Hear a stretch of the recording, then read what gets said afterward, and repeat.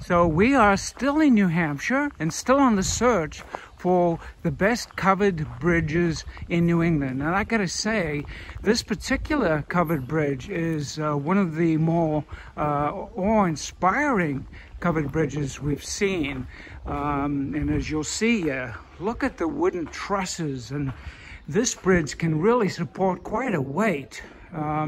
You can see the wooden flooring is very solid, and you can imagine the winters are very harsh in this area.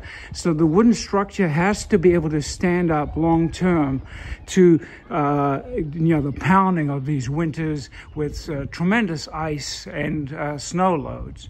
I'll show you the river here, and you'll be able to see in the distance the stone bridge that spans the river, which obviously is where the road is in town.